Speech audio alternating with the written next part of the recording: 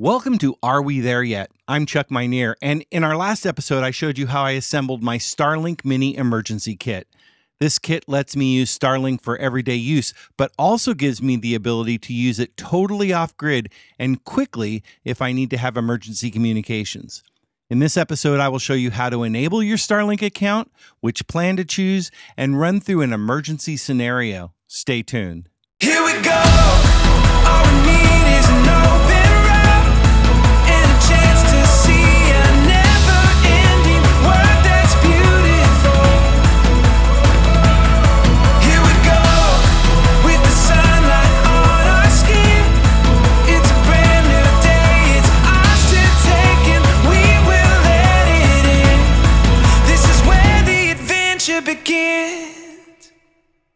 Okay. Here's our kit, and if you want more information on what is in the kit and where I got the parts and pieces, I'll link episode 46 in the show notes so you can go back and watch. When you first get your Starlink, I highly recommend you do the initial setup in a place where you have good cellular service. This makes sure you have quick access if needed during an emergency or just easy access when you're off the grid. Go to your app store and download the Starlink app. A link's also included with your dish. Find an area free of obstructions. Click on Start Setup. The app will show you in which direction to point your Starlink. In my case, it's north and a little west. Plug the Starlink into power. The app will ask you to open settings and choose Starlink as your Wi-Fi connection point. After Starlink pairs with your device, it will start calculating its orientation. If it's close enough to a good signal, it may automatically perform a software update. Just let that run, and at the end, it will restart the Starlink automatically. Now you see on my screen it says VPN enabled. A VPN, or virtual private network, is used to connect securely to a business or a bank. Most people don't have a VPN, and Starlink recommends disabling the VPN if you have one. In my case, I cannot for business purposes, and I was able to continue to connect despite the VPN. But if you can disable it, do so for setup. Now click on Activate.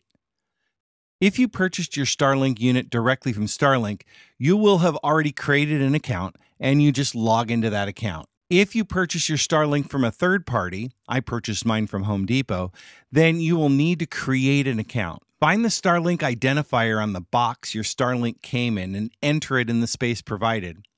I also took a photo of the identifier and saved it so I would have the ability to access the number in the future just in case. Now enter your billing address.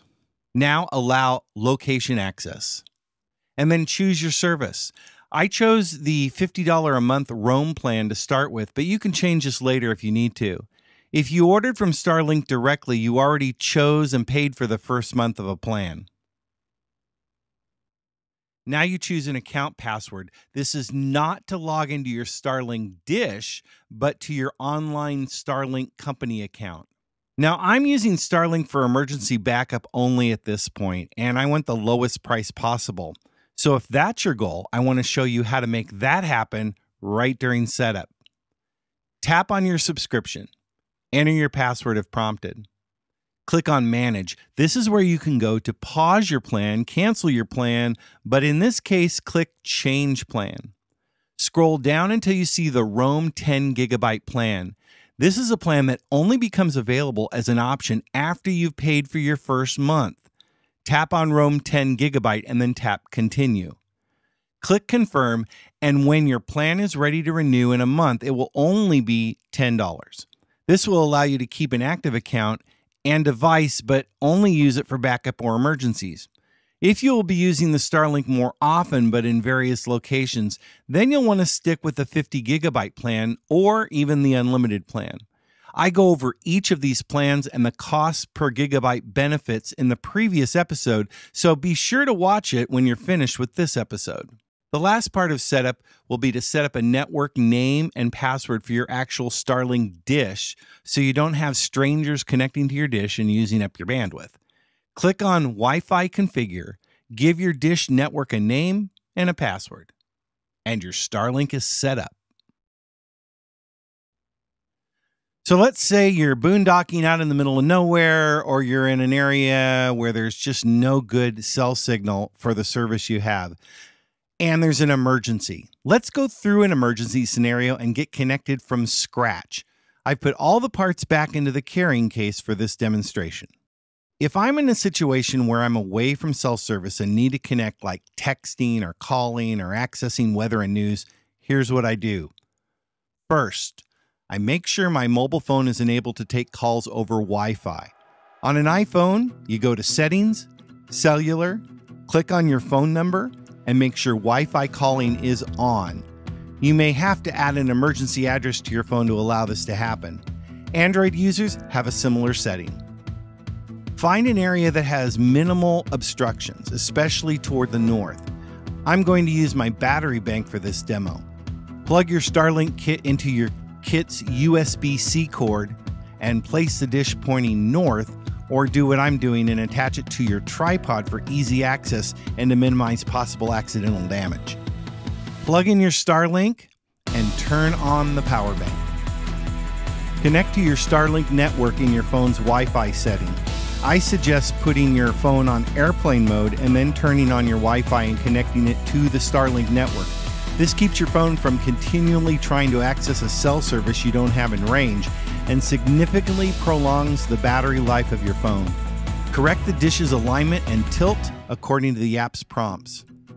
If you need a visual guide to help you find the clearest spot in the sky, choose obstructions and scan the sky with your phone, then adjust the Starlink accordingly.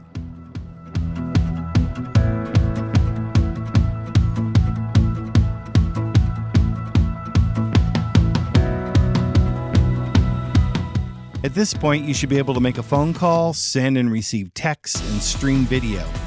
Using the battery bank suggested, you should be good for up to 3 hours of use, more if you power it down periodically. And remember, you can also plug into your truck, car, or your RV if you have an appropriate 12-volt plug installed. I hope this information helps. Thanks for watching. If you have other insights and ideas, please feel free to leave a comment. We all learn from each other, and your comments mean a lot. I hope you'll share this video with others, and it would be greatly appreciated if you would like this video with a thumbs up and subscribe to the channel. It helps us share the joy of travel and the RV life with more people. For Karen, Wesley, and myself, we wish you happy travels. See you next time.